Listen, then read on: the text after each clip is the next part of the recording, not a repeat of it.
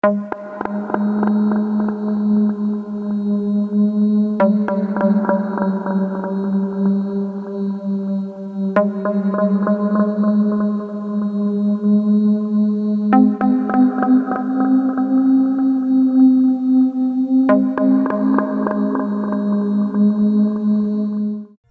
hello again and welcome back to my channel. Thank you so much for clicking on this video. I hope you enjoy. Today, we will be covering the disappearance of Sarah and Jacob Hoggle, who went missing in 2014 from Maryland in the USA.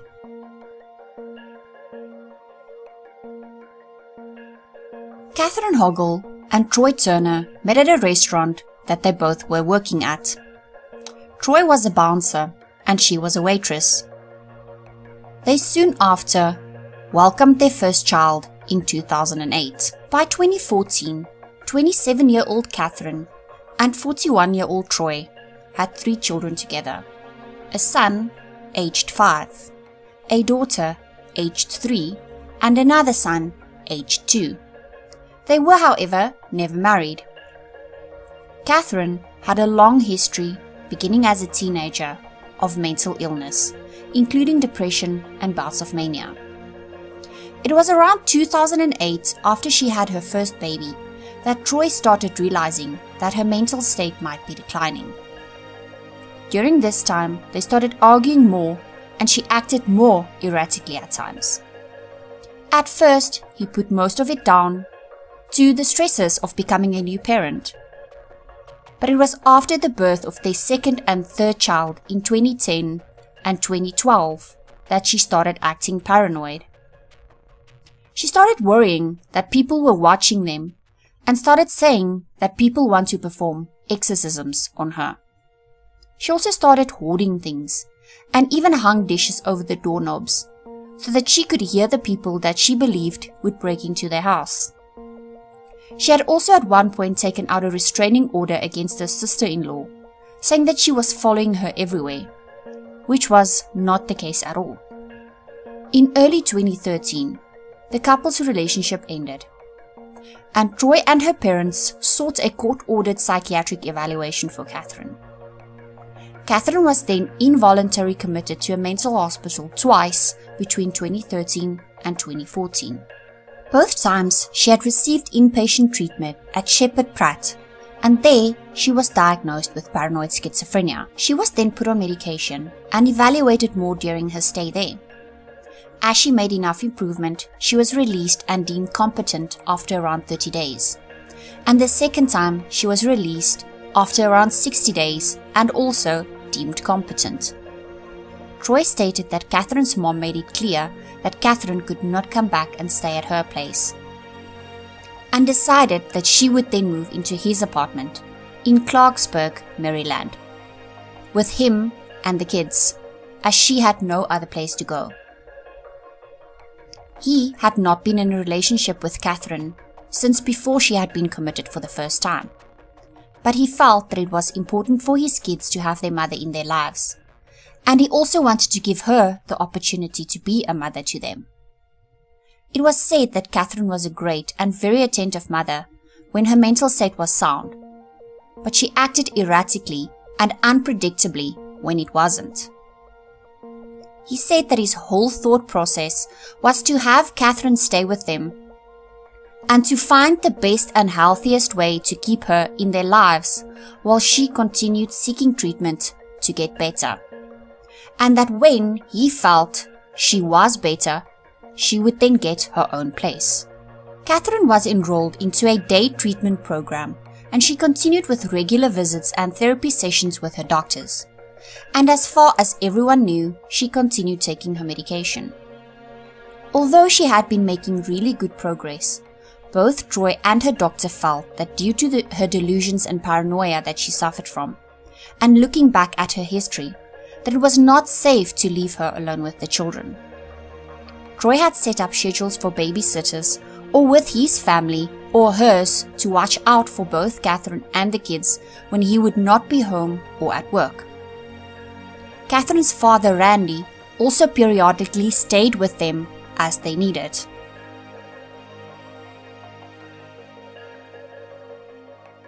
On the 7th of September 2014, the family of 5 attended their oldest son's soccer match, and afterward they went to a park. It was a happy, fun-filled day, one of the best and most stable they have had in a very, very long time, and Troy took plenty of pictures to commemorate it. He unfortunately had to go to work at around 2 p.m. and he left Catherine and her 3 kids at the apartment with her father Randy. When he left, the kids were playing with blocks in the living room and watching TV. He kissed all 3 of them goodbye and told them that he'll see them later, and he sets off for work. Not much later, Randy drove all of them to her mother, his ex-wife Lindsay's house, to spend the afternoon. She lived in Gaithersburg, Maryland, which was about 15 miles from the apartment that they lived in. Lindsay had gone out for a brief period of time that day, as an old friend of hers was in town, and according to her, she had the weekend off from grandma duty. So she left Catherine and the kids at her house under the supervision of Catherine's father Randy. While Lindsay was out, around 4 p.m., Catherine asked Randy for the keys to his car and told him that she wanted to take her youngest son, 2-year-old Jacob, to go and get pizza. Now, I don't quite know why, because from all accounts that I could find, her parents were very aware that she should not be left alone unsupervised with the kids, and also that she should not drive. But for some reason he agrees to this and hands her the keys, and she leaves her mother's house with Jacob, leaving both Sarah and her oldest son with Randy. Catherine's mom, Lindsay, returned a little while later and expressed concern when she saw that Catherine was gone because A, she was alone with Jacob, and B, she was driving, which the doctor had advised against, with the effect that her medication sometimes had on her, and she also no longer had a driver's license. Randy then went off attempting to look for her but didn't find her and returned to Lindsay's house and waited for her to return. She finally returned around 7 p.m. after being gone for almost 3 hours. Her parents felt huge amounts of relief when they saw her pulling into the yard, but they saw that she returned without a pizza or Jacob, and they were puzzled. She explained to them that she had dropped Jacob off to spend the night with a friend, a known acquaintance to them, so they didn't question it further. They accepted this explanation and decided not to notify Troy of what had happened. She and the other 2 kids remained with her parents at Lindsay's house, and at around 9:30 p.m., Randy drove them back to Troy's apartment and stayed there with them until Troy had returned. Troy returned home from work at around 12 that night. He had a routine when he returned home, where he would usually check on the kids first before going to bed. But that night, he saw Catherine outside on the steps of the apartment building when he got home. She said that she needed to go to McDonald's to get a Dr. Pepper because her medication was making her sluggish. It wasn't something rare or unusual. The caffeine and the sugar in the soda helped with her symptoms. He asked her whether Randy, who was upstairs with the kids, knew that they were gone. And she said yes, she told him. So they left, and when they came back, Troy still had to take groceries out from the car, and it was around 1 a.m. where he would finally get settled into the apartment. So that night, he didn't follow his normal routine and was particularly exhausted. Catherine had by that time already fallen asleep on the couch. The 2 of them would switch out where they would sleep. If she was on the couch, he would sleep in the bed, and if she was in the bed, he would sleep on the couch. So he decided to go straight to bed without checking in on the kids first as he usually did. He did, however, notice that 2-year-old Jacob was not in his crib when he got into the room. But he didn't make much of it, as Jacob often got out of his crib and crawled into bed with his older brother when he could not sleep. So Troy also went to sleep.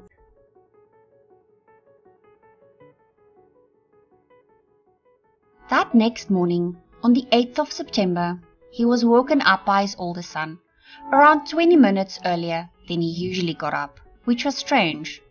He got out of bed to start getting ready for the day, but he didn't see Catherine, Sarah, or Jacob around. He also noticed that Randy was not there either, and that his car keys and his wallet was missing. He immediately phoned her parents, who did not know where she was. He was panicked but tried to hide it because he did not want to worry his older son. He got him ready for school and walked him to the bus stop.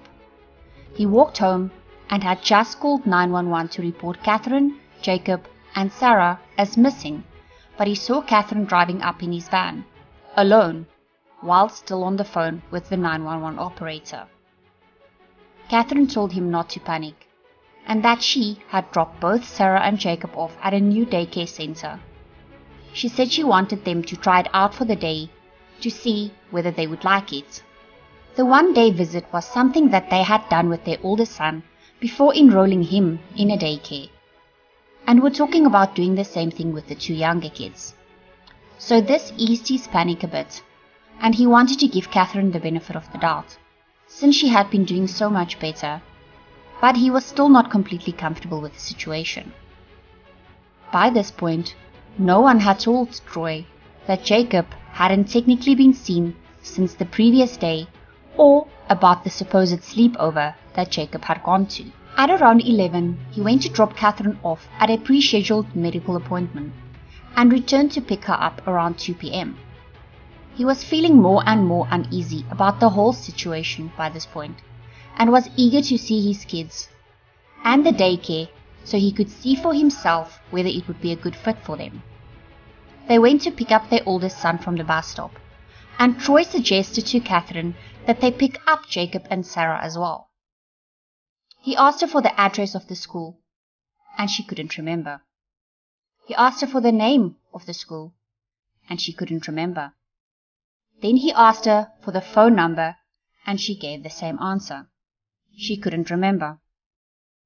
Troy started getting upset at the fact that she placed their kids somewhere without even knowing the name or phone number of the place. She then told him that they do have her number. He was getting more and more upset and panicked, but with their oldest son in the car, he tried not to freak out completely. Troy phoned Catherine's mother to come and pick up their oldest son, which she did. When Catherine found out that her mother was coming to pick up their older son, her mood suddenly shifted, and she became very upset and angry. When her mom arrived, she was yelling at her and calling her all sorts of names. Troy put his son in Lindsay's car and told Lindsay to just leave and go. As Lindsay was pulling away, Catherine started hitting and kicking the back of her car and continued screaming profanities at her. He told Catherine to get in the car, and he started driving in the direction of the police station in Germantown, so that they could get involved, because obviously Catherine seemed to have no idea where their kids were. When she realized they were driving towards the police station, she all of a sudden claimed to have remembered the daycare where the children had been left, and that it was located a few miles away in Damascus, Maryland. She then suggested that they go there before going to the police station. Troy seemed to calm down by that point, and he felt like he could now breathe a sigh of relief. On the way, Catherine asked whether they could first stop at a restaurant so that she could get a soda. This again wasn't an abnormal request, with Catherine's medication often making her drowsy, and sugary caffeinated drinks usually helped. So they stopped at a Chick-fil-A, as she had requested. They went to get her a soda, and she also went to the bathroom, and she stayed in there for quite some time. While in the bathroom, she texted her mom to tell her, "Don't worry, the kids are okay." She came out of the bathroom after some time, and they returned to the car. She had finished her soda by this time, and told Troy that she was still feeling drowsy and wanted to run back in to quickly get a refill before they left. He agreed to this and told her that he would wait for her in the car. He sat in the car waiting for her to come back, but realized that it was taking way longer than it should. He got out and went back in to check, worried that something might have happened, like maybe she might have fainted in the bathroom or something. But Catherine was nowhere to be seen. She had left the restaurant through another door and disappeared.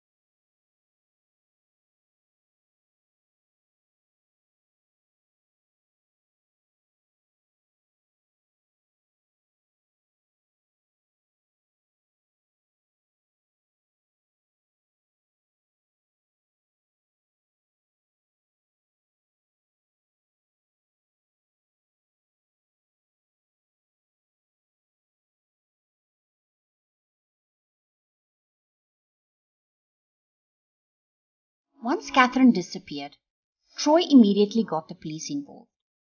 He told the police that his 2 children had gone missing first, and that their mother had now also gone missing. It was only then that he learned that Jacob had in fact gone missing the night before, when he heard Lindsay speaking to the police. He asked her why he was not informed of what had happened, and she said that Randy was supposed to tell him, as it was her weekend off of grandma duty. He asked his 5-year-old son whether Sarah was at the apartment the night before when they returned home, and he confirmed that she was definitely still there when he went to bed.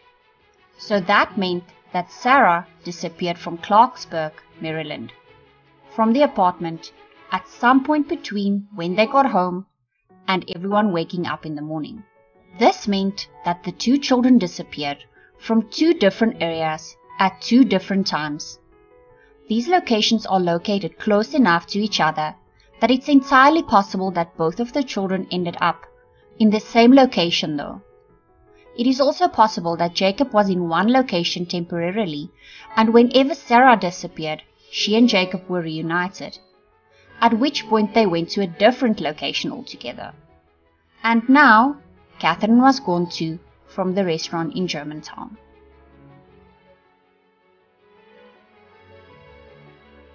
Over that next few hours, the multiple different stories that Catherine had told people began to emerge, leading everyone to realize that there was no clear timeline on the disappearances, and that only further complicated the situation. A search for the kids and Catherine soon ensued, starting with a bloodhound search for Catherine, with the police thinking that she might have gone to wherever she had taken the kids. Once nothing was found within 12 hours of her disappearance, major crimes got involved. Missing posters went out, pleas went out in the media, and several more searches were done. 4 days after she disappeared, Catherine was spotted walking along down a street in Germantown by someone who recognized her photo from the news. Police were called, and although she briefly tried to get away, she was successfully taken into custody, still wearing the same clothing that she was wearing on the day she ran out of the Chick-fil-A restaurant. Police believe that Catherine had stayed in the Germantown area for the 4 days that she was missing. But they had no idea where she might have been hiding out. When she was questioned about the children's whereabouts, She had first told the police that she had left them with an old high school friend named Erin. When they asked for the additional details like what Erin's last name was, or where she was staying, or even a phone number, she became more and more vague, providing no clear answers. Later, she changed her story, saying that she left the kids alone at a local park near her mother's house. She then offered to take the police to the park, which they went to because of course it might be true. Even though she had been telling several lies continuously, they had to check it out. They then went to the park, but they found no signs of the children or any evidence that they had in fact been there. Police think that she was actually just looking for a way to escape, and once she realized that she would not be able to get away, she gave up the idea, and she started wanting to take them around to other places, which they did not give in to. Police indicated that Catherine seemed completely lucid that day when they spoke to her. She did not seem out of it or unaware of what was going on at all. They also got her mother, her father, Troy, and 4 different investigators to talk to her, and they even had a psychologist advising them what they should do and what they should ask her, or how they should approach her.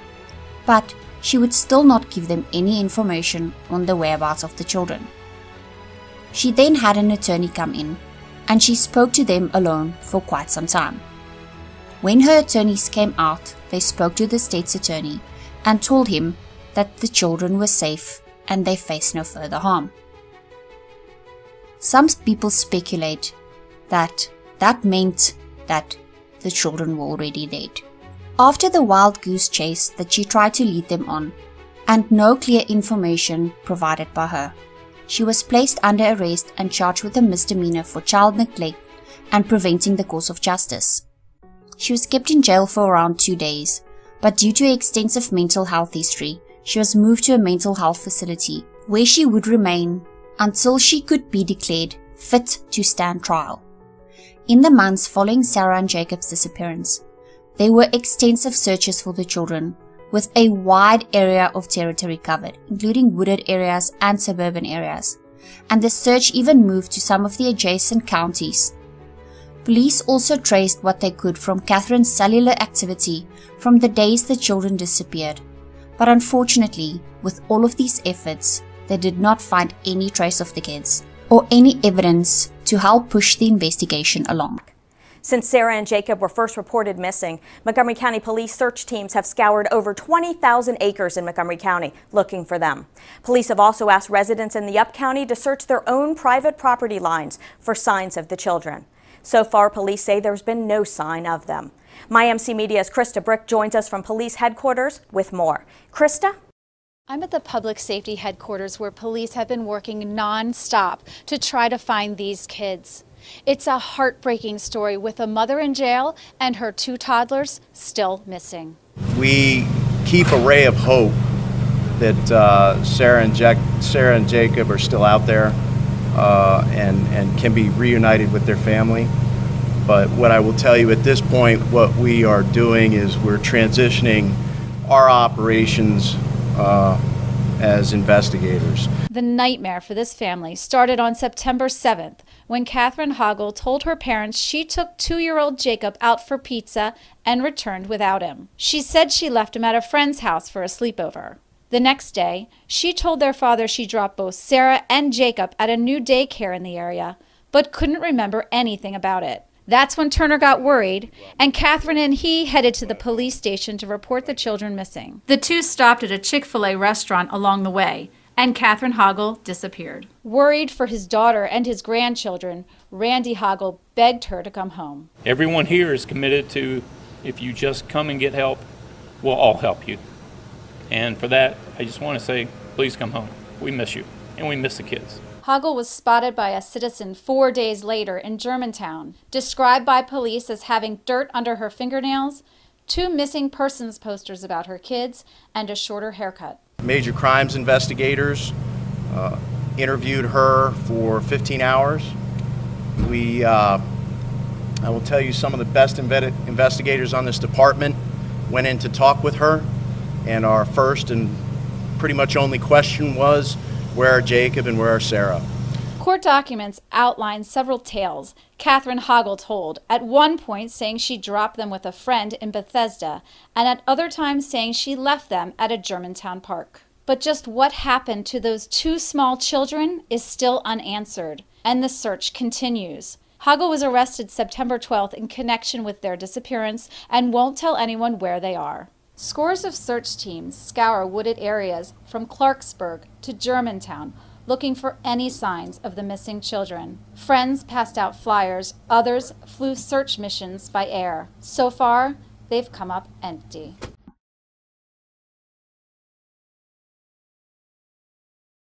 Catherine was held at the Clifton T. Perkins Hospital after she was charged with a misdemeanor stemming from the disappearance of her children in 2014.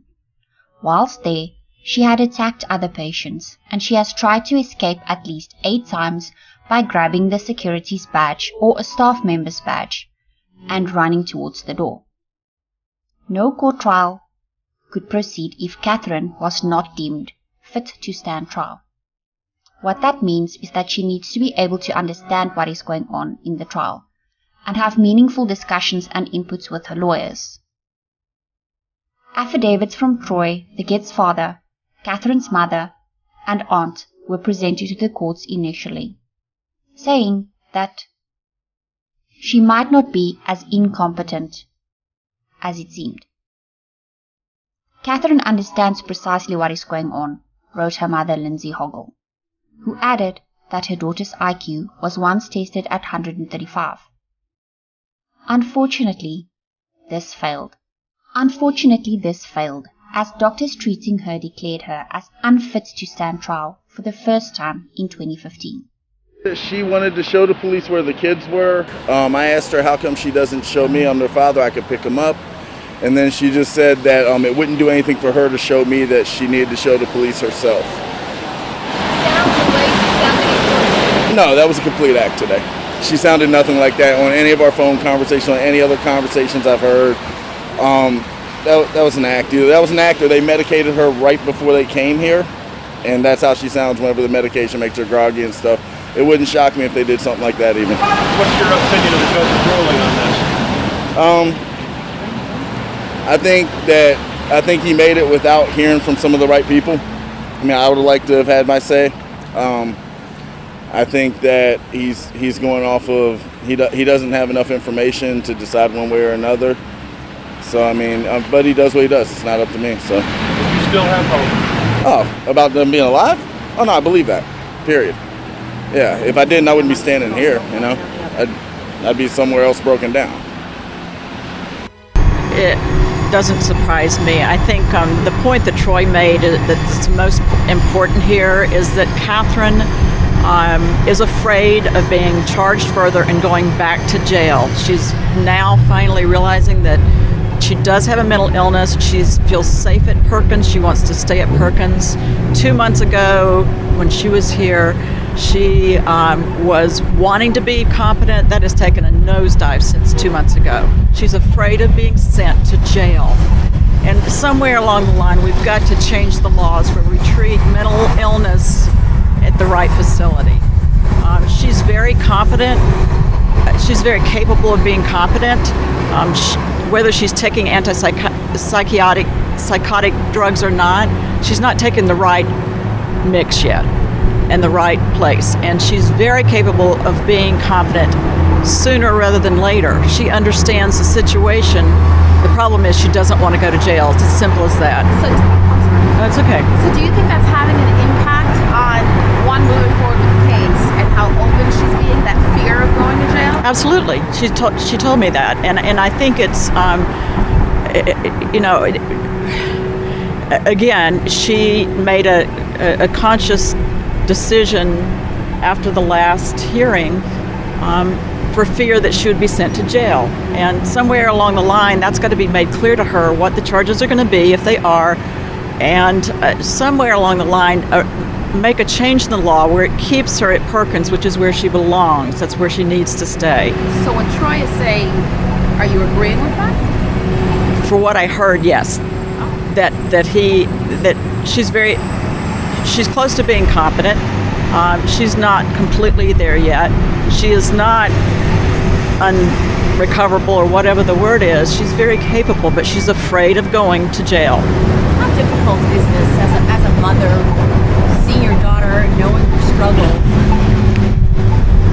and thinking of her grandchildren at the same time? You know, my message to Catherine is the same that I've made since day one. I am here for you. I will stay with you whatever we have to do to solve the mystery of Sarah and Jacob.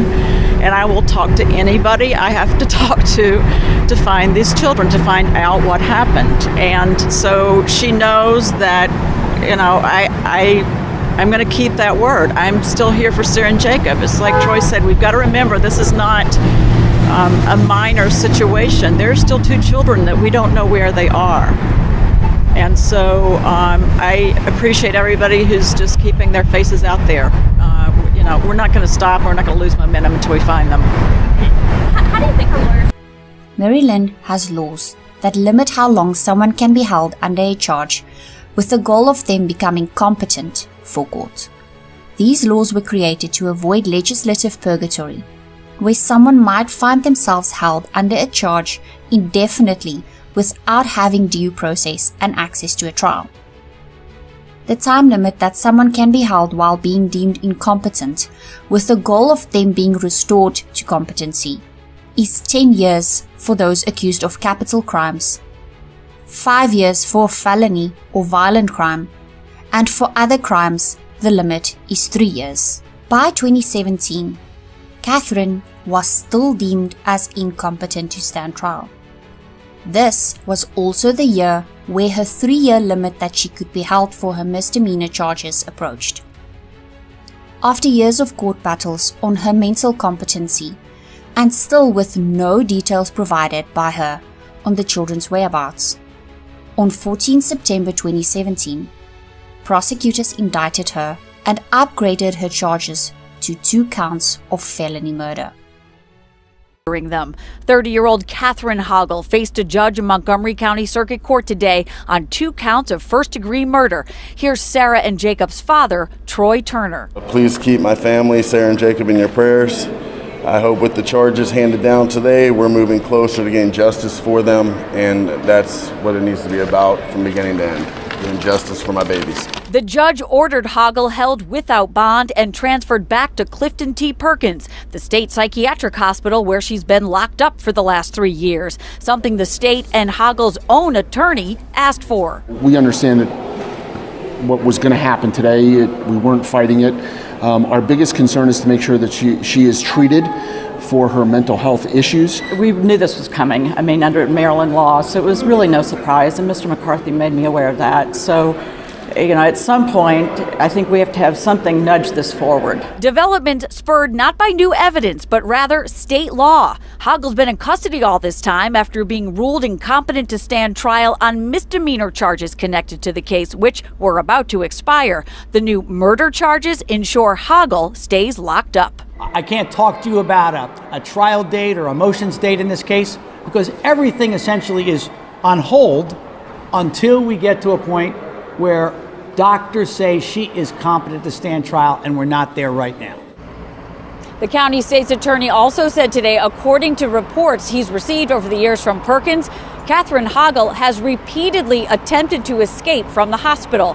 Her next court date is September 29th. At the time, she did not enter a plea due to the fact that she was still found to be not fit to stand trial. And the next hearing for competency was set for November 2018. Police at that time stated that with the amount of time that had passed, with still no sign of the children anyway, or any evidence that they were still alive, they believed that the children had passed away. They said that due to the sheer magnitude of press coverage on the case, they found it unlikely that someone would want to keep the children and be involved in such a situation with the chance of them being found. Of Catherine, they said, at any time she could have given information on the children's whereabouts. The case would have been resolved and the children would have been reunited with their family. But that has not happened, and that just further strengthens the belief that the children were no longer alive. Catherine's mother, Lindsay, stated that she can with 100% certainty say that she does not believe that Catherine would have ever hurt her children. She said that every time she spoke to Catherine about it, Catherine had said, "Yeah, I had a plan. They are with someone, but I'm not going to tell you where they are." Lindsay said that she has never varied from that story.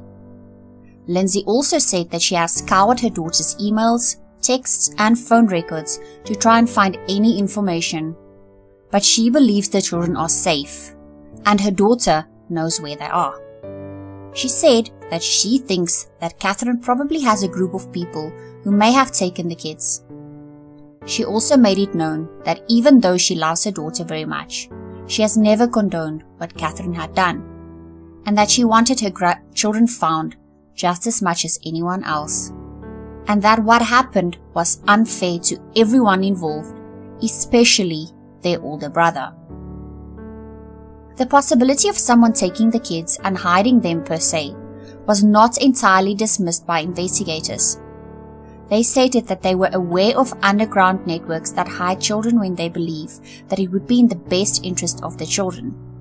And if that was the case, they would continue searching for them until they are found. Her attorney has continued to state that he cannot answer on whether he knows what happened to Sarah and Jacob due to client-attorney privilege and the ethical behavior that is required from an attorney representing a client. Troy had continued pushing search efforts and spearheaded several searches and passed out thousands and thousands of flyers over the years. He had also launched a Facebook campaign to spread the word and collect clues, but none of this has brought them any resolution. By the time of the indictment in 2017, Troy had also come to believe that Sarah and Jacob were no longer alive. He said that he tried to take the emotion out of it and look at it logically, which has of course been very difficult when thinking of his own children. He however stated that he still wants to know what happened to them and said that to some people it will always remain a mystery until Catherine tells the truth. But with the passage of time, he knows Catherine killed his babies. He said, "I am their father, and they will always be close to my heart. My job is to find my kids and bring them home, no matter what condition they are in." After the indictment, they also released a statement on Facebook, saying, "Thank you for all the support the last 3 years, for keeping awareness of Sarah and Jacob out there. We understand a lot of you have strong feelings about Sarah and Jacob. We do too.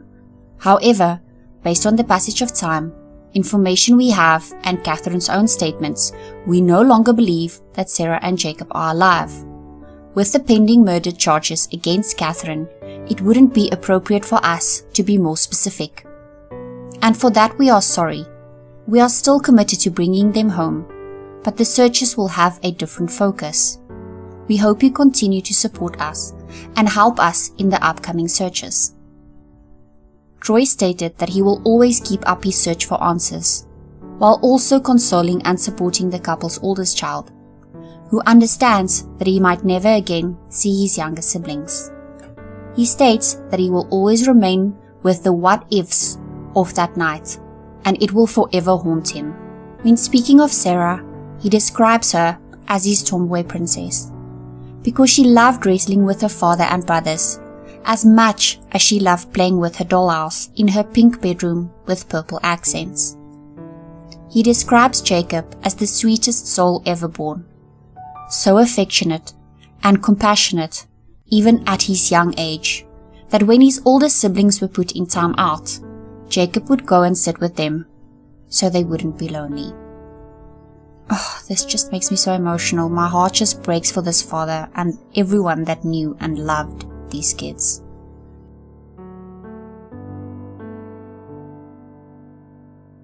Every evaluation since the indictment has found that Catherine was dangerous and unable to assist in her own defense. In the most recent evaluations, it was found that she is now unrestoreable. In January 2020, on the 5th anniversary of Catherine first being found incompetent, her attorney filed a motion arguing that the charges against her should be dropped. Montgomery County courtroom today, where a judge will consider dismissing the case against Catherine Hoggle, who is charged with the murders of her 2 young children.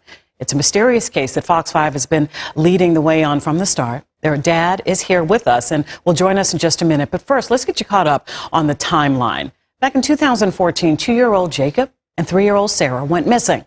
Their mother, Catherine Hoggle, is charged with misdemeanors. Then in 2015, a judge rules Hoggle incompetent to stand trial. She's diagnosed with paranoid schizophrenia. In 2017, Hoggle is indicted on 2 murder charges. Various proceedings continue for the next 2 years. Then, just last month, the defense filed a motion to dismiss the case, citing a Maryland law that limits the amount of time a defendant can be held if they're found incompetent to stand trial. And while this plays out in courts, there is still no trace of Jacob and Sarah. This morning, their father, Troy Turner, joins us in studio. Troy, as you have throughout the years, being an advocate for your missing children. Good morning. Good morning. An emotional day. Yes. How are you feeling going into this hearing today, and what are your plans when you speak on behalf of your children? I guess feelings is a lot of frustration, a lot of anger, and honestly a lot of confusion. I'm not really even sure how we get to this point in something like this. Mm-hmm. You know, in terms of speaking on their behalf, it's the first time that they'll be heard from. It's the first time that anyone has a chance to represent them in the courts. They're barely even mentioned. It's just kind of the state versus Catherine. Right. And it's almost like they don't matter when we walk in those walls. So that's kind of the goal today, is to give them representation and give them a voice. In the years that you've joined us, Troy, I've just always been very moved by your optimism here. How are you feeling now, after all these years, about what happened to your children? It's indescribable, you know, to have your kids taken from you that way, and to have them be so young and just be gone. But at the same time, you know, we're not going to give up on them. We're going to continue to fight for them, and quite frankly, moving forward, fight to make sure that other kids, other victims in this type of situation don't have less rights than the person who has victimized them. In all these years, have any credible accounts or anybody calling in with tips come in to say, yeah, actually the children, she did take them to somebody's, and I don't know where they are now, but any credible accounts? No, there's nothing credible for that. It's not. I don't believe it's a logical conclusion at this point. Okay. Like I've said in the past, you know, no father ever wants to admit that his kids are gone, but at this point, it's the logical conclusion is that Catherine killed my children. And I mean, as far as credible tips go, the most credible thing that's out there would be that she has at some point said that to someone. So today, the argument will be made by her lawyers that she should be set free. It'll be to drop the charges. Mm-hmm. As far as her being set free, I guess that would be on Perkins if they were going to civilly commit her or not. Okay. It depends on if they deem her a danger to herself or others. We believe that she's been manipulating the system and the people around her the entire time. So, do you believe that? Oh, 100%. Why do you say that? I had conversations with her over the first few years, and she's always known everything that as we put it, she check marks all the boxes to be confident. She understands what's going on in the courts. She understands who everyone is, what she's charged with, what the consequences are. She's fully capable. They're saying she's not capable of helping in her defense. She's fully capable of assisting in her own defense. She would tell me on the phone, I can't talk about that. This is what I can talk about. Or it's just very frustrating. If the charges are dropped, what would you like to see happen to Catherine Hoggle moving forward? What I would like to see happen is that they would be repressed as soon as there's a chance to bring her to competency or to show that she is competent. What will your testimony be today when you get the chance to speak? It's going to be primarily, I guess it would be about the fact that that they haven't had a voice in this whole situation. They're the victims and they haven't had a voice. That, you know, my fear is that the courts are going to allow this person who's manipulated the system to further manipulate the system to the point to where one day she's walking around and she's free, and now my older son is in danger. That's it's the primary goal, you know, is to defend the rights and protect Sarah and Jacob in a way, and to protect their older brother who's home. And all of this court proceeding and the rest of it still does not answer the question, as my colleague Melanie Almwick phrased out in the field today covering this, of where the kids are. What happened to the kids? No, and she refuses to say to this day. She still hasn't said. And I mean, no one is, it doesn't feel like anyone is trying to help get there. Outside of, you know, we have our supporters and things like that. And, you know, and as I've said in the past, you know, I appreciate you guys. The local media has been amazing with helping me keep them out there. But the people who have the power to help the people, you know, who would be expected to help, no one's helping. Right. Troy, we'll be there today covering the proceedings, and we will speak with you again. Thank you for joining us this morning. Yeah, the one thing I'd like to say is just I'd like to thank everyone who has supported us. And, you know, at 12:30 we'll be gathering in front of the courthouse to pray that the judge gains the wisdom to make the right choice, and that my kids will be heard.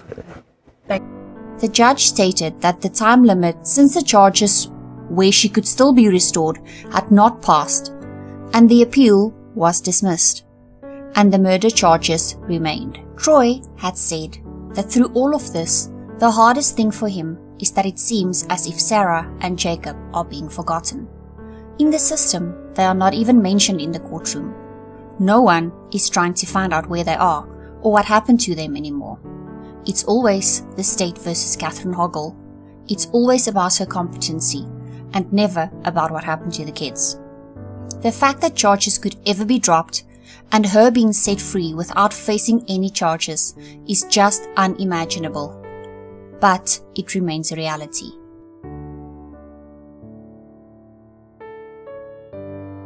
As I'm filming this, we are currently in August 2022. And on 7th September, it will be 8 years since Sarah and Jacob have disappeared, with still no clear answers from Catherine on where they are, except for her saying that she left them with someone and that they are safe. We are also coming up on the 5th year of Catherine being in the hospital under the charges, with no trial having taken place due to her still being deemed unfit to stand trial. The fear for everyone is that if these charges against her are dropped when the 5-year mark is reached, she won't remain in a facility indefinitely. She could be released at any time, and therefore the fear is that she might try to do something to their older child if she is ever released. Catherine appeared in court again on the 4th of August 2022 to determine competency. The judge stated that he was not ready to determine whether she was competent to stand trial for murder, and he said that he wanted to hear testimony from some of the forensic psychiatrists who examined Catherine Hoggle, rather than rely only on the many written reports assessing her competency to stand trial. He stated that he will not make a decision based on only paper. Her attorney argued that 19 doctors' opinions in a row found that Hoggle was incompetent to stand trial, and it was also deemed in the latest reports that she was unrestorable. He also argued that it was up to prosecutors to show Hoggle is competent to assist in her own defense, and that there was no affirmative evidence of competency that has been provided. The state's attorney stated that Catherine Hoggle fully understood her legal situation and was making the considered decisions of a person competent to stand trial. She was working, she was considering, and she has been consulting with a lawyer, which is perfectly logical, and stated that these are not the actions of an incompetent individual. The judge has set a tentative hearing date for October 7, 2022, and asked both sides to submit possible questions and areas to explore if he does speak to Catherine. He also indicated that during the hearing, they would be able to call witnesses. After the hearing, Troy said, "The hearing went a lot better than he thought it would," saying that he appreciated the judges wanting to learn more. Outside the courthouse, people held signs bearing slogans and the pictures of the children, calling for a change to the law that requires felony charges to be dropped if a defendant is found incompetent for 5 years. They said they think the period should be 10 years in certain cases. As of today, there is still no clear evidence on whether Jacob and Sarah are alive or dead. But with the amount of time that had passed, and according to the family, things that have come out over the years, the children are presumed as passed away. Jacob would be 10 on 3 July, and Sarah would be 12 on 30 November. I know I'm just a lowly old YouTuber from South Africa and my reach is not far, but I urge you to spread awareness on this case, especially if you are watching this and you are from America. It is unimaginable that no one knows anything or saw anything. All the family want are answers, and for their babies to be brought back to them, no matter the condition they are in. These kids need to be brought back to their family, so that the family can start to heal. And Catherine needs to face what she did. It has been almost 8 years, and there is still no closure on this case. I have linked all the numbers that you can call, the Facebook page, the Twitter and Instagram handles in the description below. Please also use the hashtag justiceforsarahandjacob. And if you would like to make any donations to assist the family, I have also linked their GoFundMe page below. Now let's talk about some of the theories that have been brought up over the years.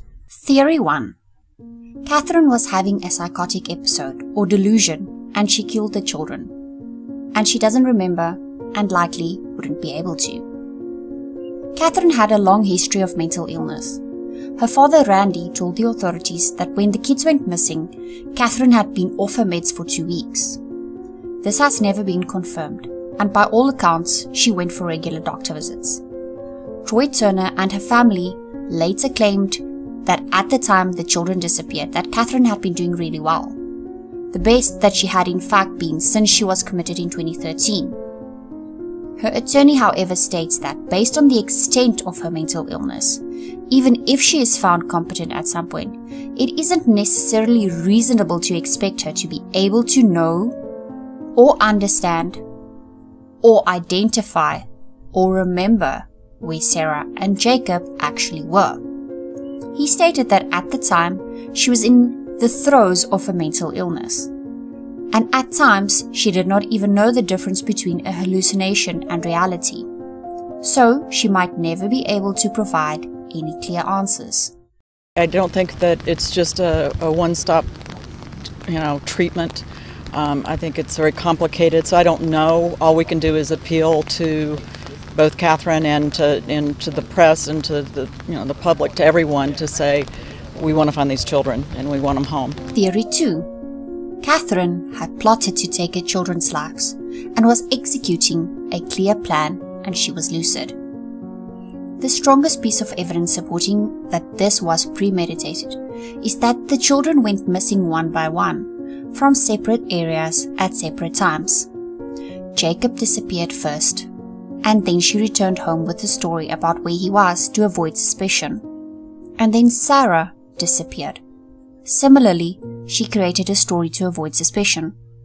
Then, there is also the fact that Catherine became very upset once their oldest child was taken by her mother while they went looking for the other kids.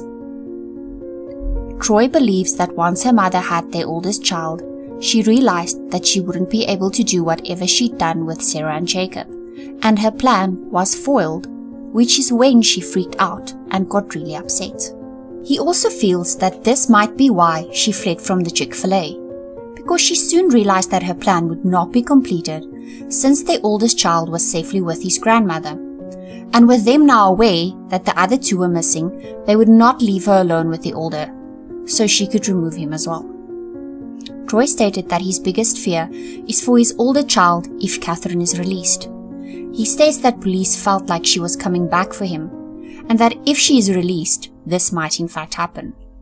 No one will necessarily know what she is doing or where she would show up and when. On the podcast Missing Pieces, What Happened to Sarah and Jacob Hoggle, a doctor was interviewed, and he stated that it is possible for someone to both carry out a goal-related crime while not being motivated by real events or under the influence of a hallucination. He said that having a lucid plan and knowing where you are doesn't mean that your reasons for being there are based in reality.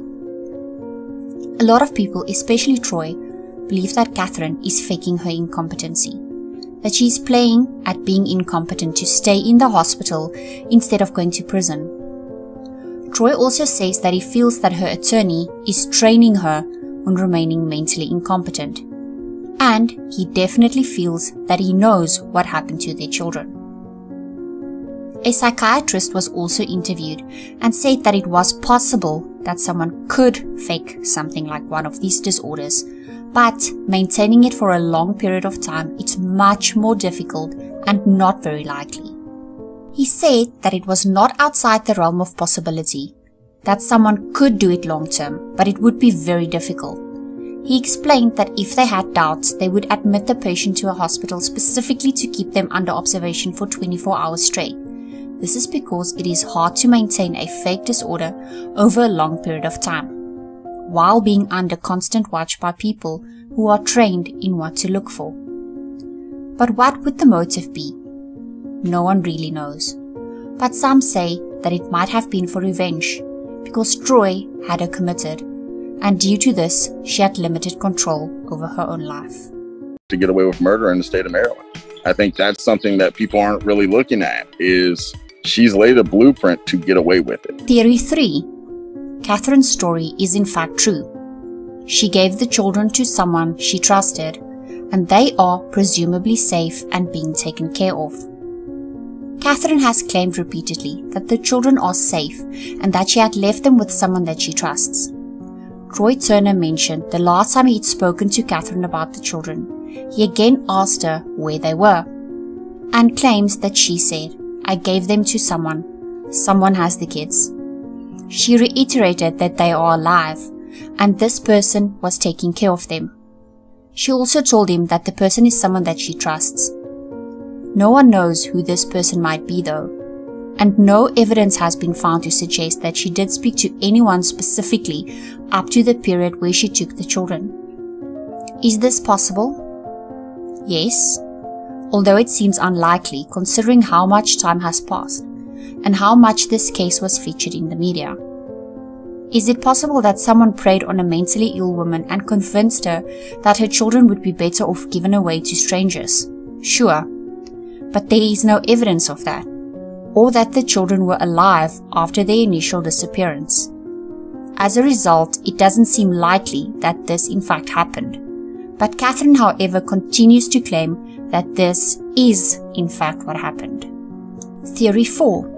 Catherine was planning on running away with her children, which is why she tried to extricate them one by one. This theory was only mentioned once or twice, and it doesn't seem overly likely based on the resources available to her. But if she believed that she could do this, perhaps she had taken Sarah and Jacob to a location to wait for her to return with their oldest. Whether or not she returned during her 4 days missing, or if she even remembered where her children were waiting, would be completely unknown. But that seems to be the least likely theory out there. So that is all the information that I have on the case for today. I will keep my eye on the happenings going forward and will post an update if I do find anything. The fact that there are no answers to what actually happened leaves this family unhealed. I understand that Catherine has a mental illness, but there are many people with mental illnesses that never commit violent crimes. What are your thoughts on this case? What do you think about Catherine and the information that she has in fact provided? Do you feel that she is faking her mental illness? Do you feel the children are still alive? Do you feel the story that she told is true? This all makes me so sad and angry at the same time. As always, thank you so much for watching this video. I really do appreciate you so very much. Please remember to leave a like and subscribe if you have not done so already. I hope you have a great rest of the day, and please stay safe out there. Until next time, bye!